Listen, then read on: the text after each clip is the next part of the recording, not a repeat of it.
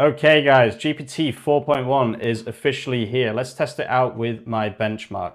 Now, if you don't know, I have this benchmark where I create a Next.js service-based website. I'll show you exactly how I do that in this video. If you want to join the school and find out for yourselves, first link in the description, definitely check it out. People absolutely love it. It's not just a load of links, it's actually a well thought out course.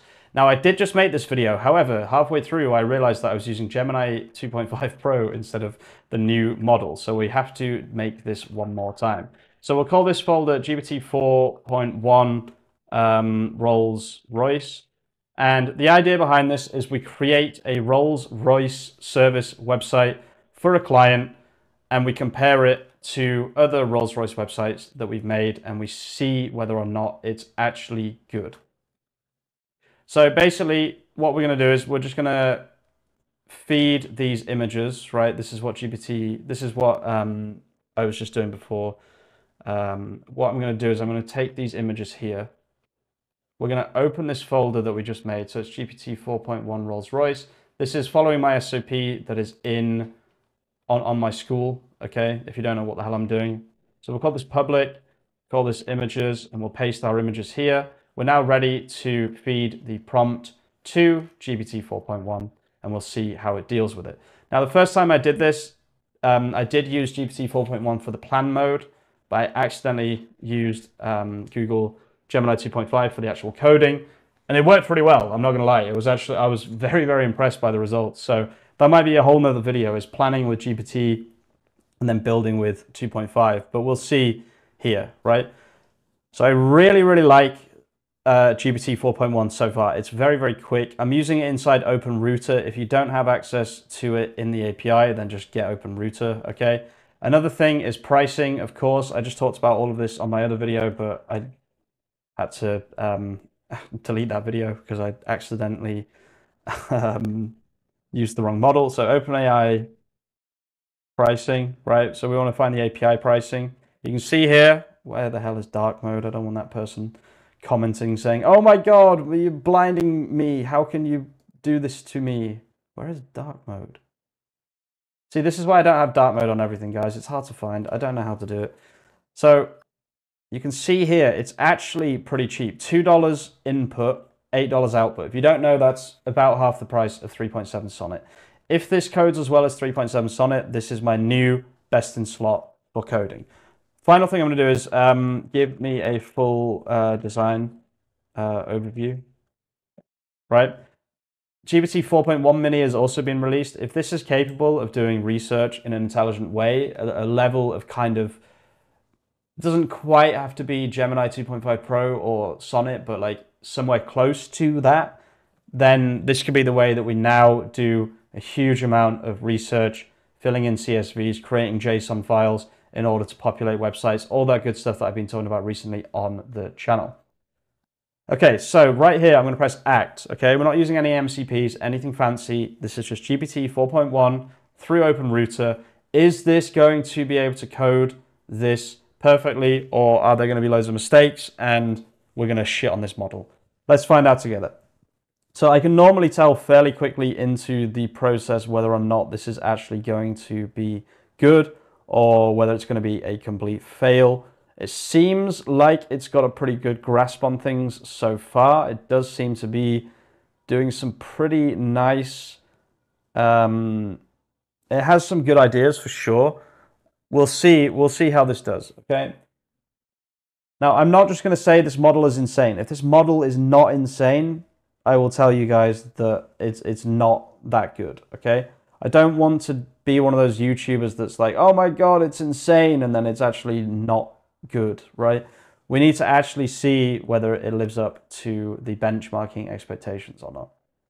Now, this wasn't even the video that I was going to release today, by the way. I have a much better video coming, okay? It's just obviously GPT 4.1 has just been released, so I need to make this video.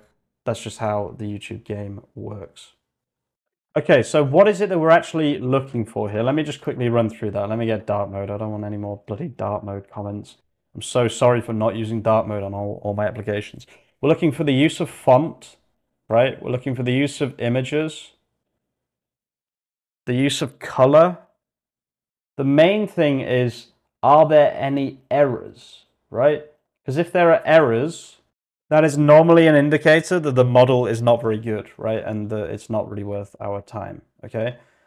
Other things that we're looking for are just like how good the website looks. If I go on Rolls-Royce Rent, right? This was the actual website that I created, or the AI created for my old boss, right?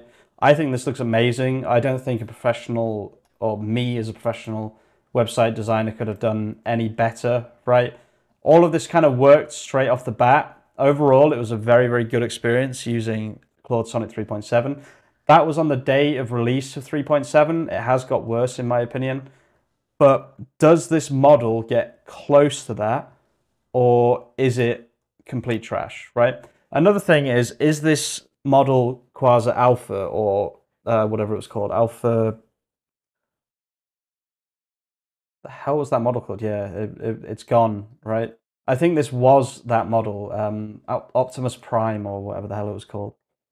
If this works first time with no errors in it, I'm going to be extremely impressed, and I'm going to call this possibly the best model right now. It's also very cheap, okay? It's a cheap model. There are even cheaper models here to play with. If you're doing huge amounts of research, like I'm talking thousands and thousands of lines of a CSV, then definitely I would be looking at their other models as well, okay? I used GPT-4 Mini in the past for a lot of stuff. I'm not going to lie, that model did always impress me. Oh, it also has 1 million context. Look at that. Beautiful, beautiful, beautiful. Where is the, what's the cutoff point? That's what I want to know next. Oh, right. Refreshed cutoff of June 2024. Surely not. That's terrible. Why? Why would they do that? Why? Google, in my opinion, 2.5 Gemini is where it's at. But we'll see. We'll see. I'm not calling it until I've seen it. But I am a little bit disappointed by the cutoff of June 2024. I like the 1 million context window, though. But yeah, not a huge fan of the cutoff point. Okay, that was pretty mad. It just passed an npm run build without a single TypeScript error. I've never seen that before. That's crazy. So it just created all of those pages as well, I believe. I don't know where they went, but let's see if this actually worked. This is looking pretty promising. I cannot believe it just did that. There wasn't a single TypeScript error. That's crazy. I've never seen that before. Okay, no matter what, that is impressive. I cannot believe that it just did that. I've never seen that before. Okay, the website's terrible. There's obviously some kind of CSS problem here. We'll give it one more chance here and just send this and show that there's a problem with the CSS. Seems to be an issue with the CSS. Please check what it says. I think it was because it created this My Next App and it put other things in. I think it just got a little bit confused. Next time I'll just allow it to make its own application. Let's see if it can fix this error itself. Overall, it does seem like a pretty strong model. I need to maybe change the way my... I need to change the benchmark that I'm doing slightly because I think it confuses models that I've already created, the Next.js folder. Let's see if that worked. Okay, this is the final result. I mean, it's pretty good. I'm not gonna lie. It looks different to the other, obviously. These all 404 for some reason. Let's see if the switcher works. It does seem to be working, the switcher.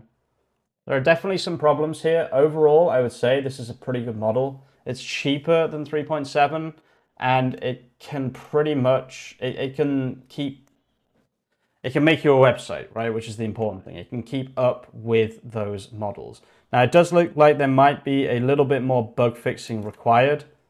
So I can do like /services is 404ing, also send these errors. Maybe it can fix them quickly just so that we can see what these pages look like. Also, it didn't use the images properly just because they were in the old folder and it made its own Next.js project. So if I drag these from here and put them into my next app, I think that should actually fix the images, potentially. But yeah, I think I'll leave the video there, guys. This seems like it's worth our time at least.